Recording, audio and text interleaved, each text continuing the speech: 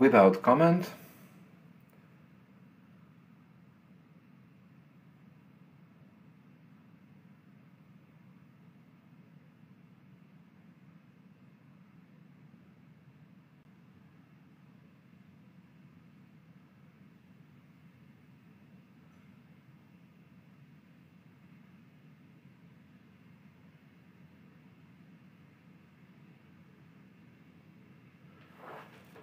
So, what about the borders? Irregular borders. Please? Borders? Lobulated borders? Ooh, I do not understand. Are these regular? Please? Lobulated. Lobulated, yes. Lobulated borders. I think that this is a very evident case.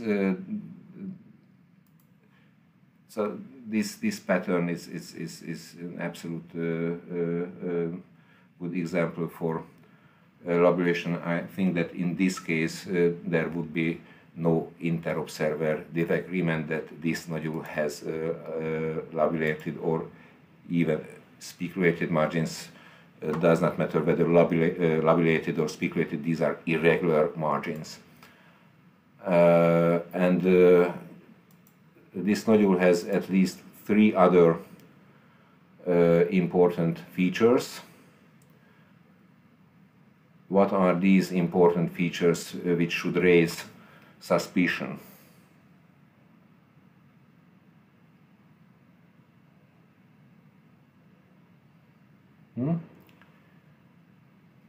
Please, if you have meaning, or please say what are these 3 other suspicious features in this nodule. Hyperechoic, yes, this is I will pause the video. So I think that this is clearly clearly darker than the strap muscle running ventral to the thyroid. So this nodule is deeply hypoechoic. And what are within the nodule?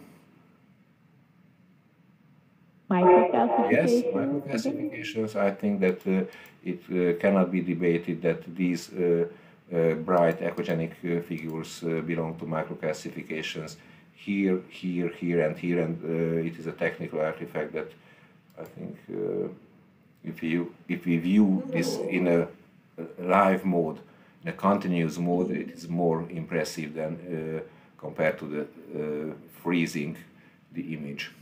And what is the third important one? Yes, I agree. This is again a very good example of extrathyroidal extension. I try to stop the video here. The discontinuous capsule is the least important sign, because normally the capsule of the thyroid can be discontinuous. So this sign that the capsule is broken here has the least importance, but it is abutting, and again, if we compare the levels, here and here are the normal ventral levels of the lobe, and it bulges into the strap muscle, or in this case it was a T4 tumor. It bulged not only into the strap muscle, but into the subcutaneous tissue. So this was a T4 cancer. Any other comments, questions related to this case? Yes, excuse me. Please. Are there bug wall figures, or there are all microcalcification? Good question. Okay, this is not a microcalcification, this is the tip of the needle, so this one is clearly, okay. Okay. So these pale granules and lines correspond to the normal architecture of the nodule, so these are no problem, and also this one, these pale granules. But I think that you asked the bright granules. I don't think that this is mathematic, the analysis of a thyroid ultrasound image. We have a guess which cannot be 100% correct. I think that this presentation, and I cannot make my judgment not taking into account other features of the nodule. So the whole presentation argues for a very suspicious nodule. I quoted several times Enrico Papini, who stated that he do not analyzes the single features. He watches the entire pattern. And the entire pattern is composed of the borders and the intranuclear granules, in this case microcalcifications, but an experienced ultrasonographer pays less attention to these single features, maybe because this is very difficult to exactly determine this one. But I think that this pattern, on this pattern, I'm quite sure that most of these bright granules are microcalcifications. Other options? Gilles, do you have a comment on this question? That all of these granules are microcalcifications? How to judge this? No. I think it is difficult, and probably you're right. Maybe it is a mixed origin, and probably there are true microcalcifications, but you cannot eliminate it. There are some small backcystic tiny hyperechoic spots. So maybe there are two categories, and we can't truly separate one from another. Maybe by zooming and etc., having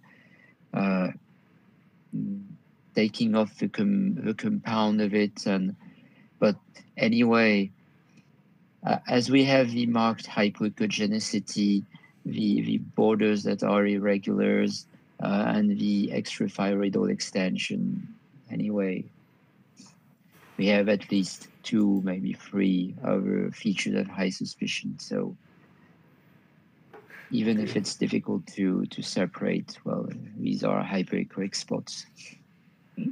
Okay. Thank you very much.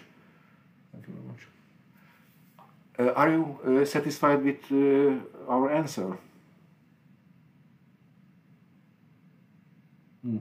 Hopefully she did not quit the webinar. So this was our second case. Other comments, questions about this case? Was it a papillary cancer? Yes, it was a papillary cancer. I reveal one of the secrets. All cases which are signed with CONP, these consecutive papillary cancers, is all are papillary cancers.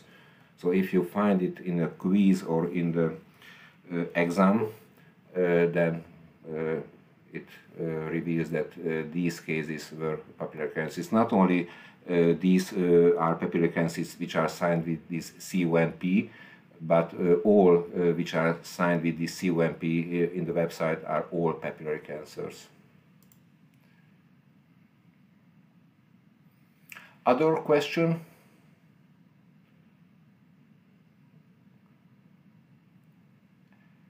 If not, we follow with the next case.